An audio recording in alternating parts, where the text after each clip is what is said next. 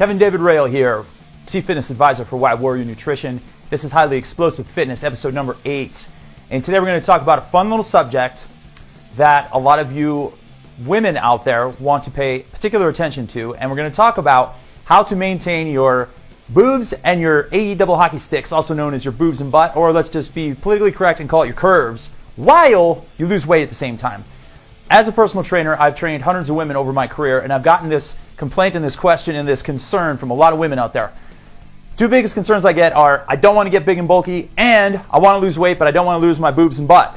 Okay, so let's talk about the latter. In the former, maybe we'll talk about that in a whole other episode of this show, but I want to address that. So how can you lose weight while maintaining your curves? That's the key thing. That's what we want to hear about. Okay, so here's the thing. Oftentimes, we get too hell-bent on doing tons and tons of cardio every single day of the week. So, is cardio good for you? Yes. I don't think cardio is bad for you. Does cardio burn calories and fat? Yes, it absolutely does. Don't believe the influencers out there and the experts out there that tell you cardio makes you fat. Cardio does not make you fat, okay? That is an absolute bull-faced lie. It does not make you fat. However, if you overdose on cardio, you will get flat and you will get soft, okay? Muscle gain is the absolutely most important factor of everything across all dimensions, especially as you age. I don't care if you're a man, woman, or however you identify as, muscle is important. Remember that. Weight training is important. So, to lose weight while maintaining your curves, which would be your boobs and butt, let's focus on those two areas. Think about it. What you want to do is you want to build your chest muscles, and all you women out there too, you want to build your pecs under your breasts, okay? You want to target them from 3 or 4 different angles and areas so you can build as much muscle as you possibly can behind your breasts, which are also going to keep them lifted, I might add, as you age, which is also a smoking gun tip I'm going to throw at you. So, do exercises like bench presses from a flat position, bench presses from an incline position, decline bench presses, flies, push-ups, all different angles of chest exercises. Do those, put them in your program. As far as your butt goes, there's tons of exercises you can do. Deadlifts, squats, lunges, Bulgarian split squats. There's a bunch of them. Hip raises, kickbacks, all kinds of different things that you can do to work your butt. So, number one is do weight training and make sure to focus on those two areas that you don't want to lose. Make them as bulky and strong as you possibly can, and it's going to benefit you in other ways other than just maintaining your curves, okay? So that's number one. And when you build muscle, it's going to cause your metabolism to rise as well. So if you build muscle throughout your whole entire body, you're going to build more muscle, and you're going to raise your metabolism, and you're going to burn more fat, okay? So do general weight training, but definitely do focus weight training too that targets the areas that you want to stay curvy on, which are your glutes and your chest. Okay, those are like 2 tips, maybe 3. I rolled into one. Now, cardio, yes, but don't do the long 3-hour cardio sessions every single day of the week. If you want to do the long cardio sessions and you're a cardio junkie, I understand that. Or if you become a cardio junkie.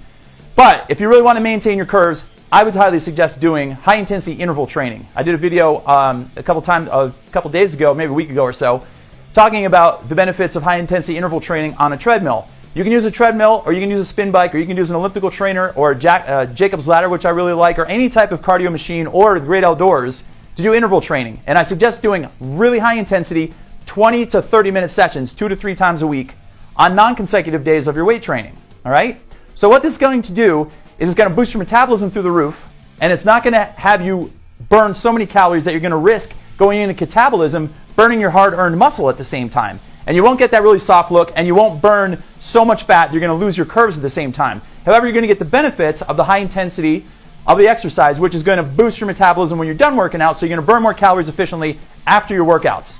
So, high-intensity interval training, you start with a light warm-up, 5 minutes, 10 minutes, doesn't matter. And then you hammer it as hard as you can for, say, 20 seconds, 30 seconds, all the way up to 60 if you can work your way that far. And then you just do like a 1-to-1 ratio of work to rest. So hammer it really hard for 20 seconds, go light for 20 seconds. Hammer it for 20, go light for 20. Work your way up to 30 and 30, work your way up to 45 seconds hard, and then 20 seconds rest. So get your high-intensity intervals higher than your low-intensity intervals. And remember, the higher your intensity workouts, the shorter duration they can be. So if you do, like, say, 10 intervals with a warm-up for 5 minutes and a cool-down for 5 minutes at the end of the workout, you've just done 30 minutes of beautiful, glorious work, okay?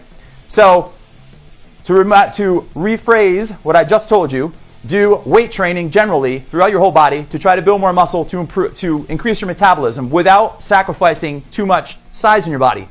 Focus on heavy training when it comes to your chest and your butt because you want those areas to be bigger. Do high-intensity interval training workouts in the cardio fashion 2 or 3 days a week on alternating days of your weight training. So we got those tips out of the way, okay? Now, let's talk about fasting. I highly suggest you work out in a fasted state, because if you work out in a fasted state, 12 hours plus, your human growth hormone levels are going to be higher. Yes, everybody's got human growth hormone. So we want to maximize that to build lean muscle mass. So that's going to help you build more muscle mass, and it's going to help you preserve your body as well without cutting in too much fat. And it's going to accelerate your fat loss without going too far, too overboard. And don't do like 3 days of water fasting. That's if you're like really looking to lose a ton of weight at the same time. I suggest 14 to 16 hours a day of fasting, 2 meals, 3 meals tops, no snacks in between. Try to drink just water. That's going to accelerate your process right there. Okay? So, I don't know how many tips I gave you. 4? I'm going to give you one more. Try to get enough sleep. Yeah, right?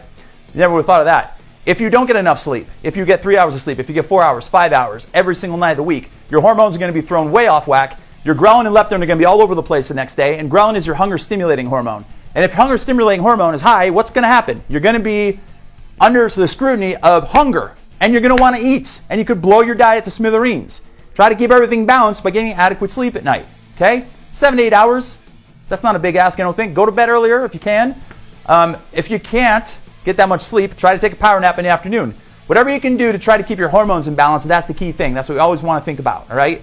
These tips I gave you might sound random when it comes to losing weight and maintaining your curves, but I'm telling you, this is from all of the people I've researched and all the people I've trained in the past and worked with. These are the things that I found out that worked most effectively, okay? So there you have it. This is Kevin David Rail. You're watching Highly Explosive Fitness, and this is Wild Warrior Nutrition. If you have any questions or comments, feel free to hit me up anytime.